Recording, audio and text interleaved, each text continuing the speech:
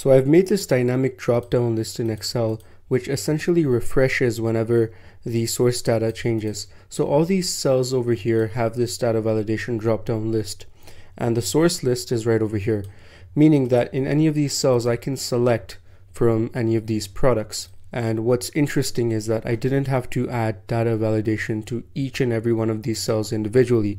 And if I go onto a new cell, if I were to make a new cell in this table, so let's just write EE for example here, a new row comes up and the data validation is automatically there as well.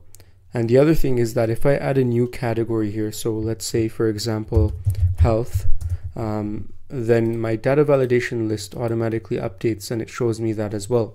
Now if I'm to delete that, then the data validation will also update by itself.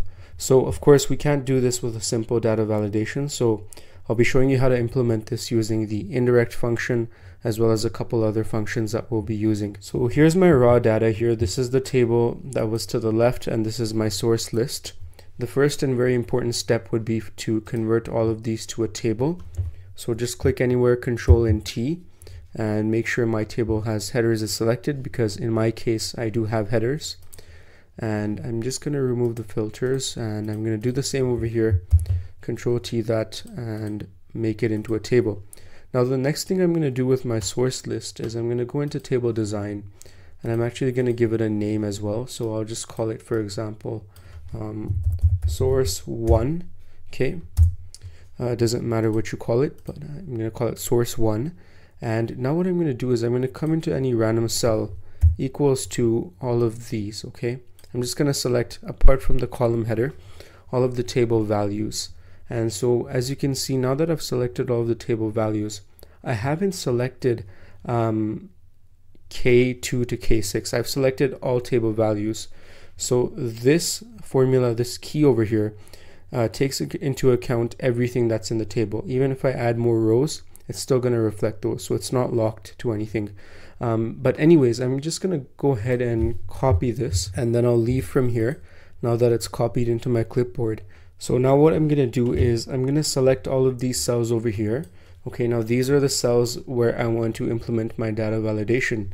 And I'll go into my data tab right over here, into data validation, and I'll select a list.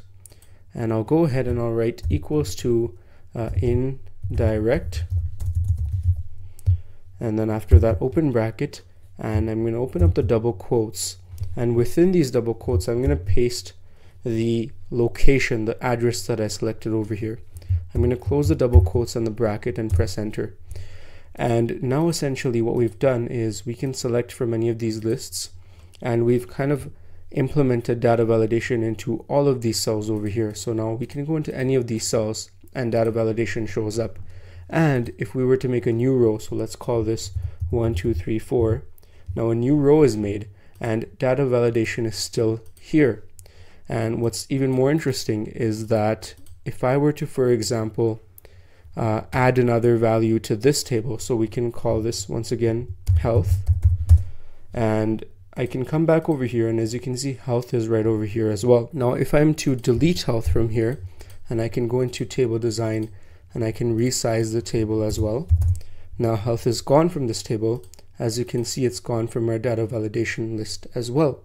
So that's how we've made the data validation dynamic in such a way that you don't have to manually go to each and every cell and click on data and add data validation. And furthermore, whenever your source list updates, whether you're adding values or deleting, your destination data validation will also update automatically and right away.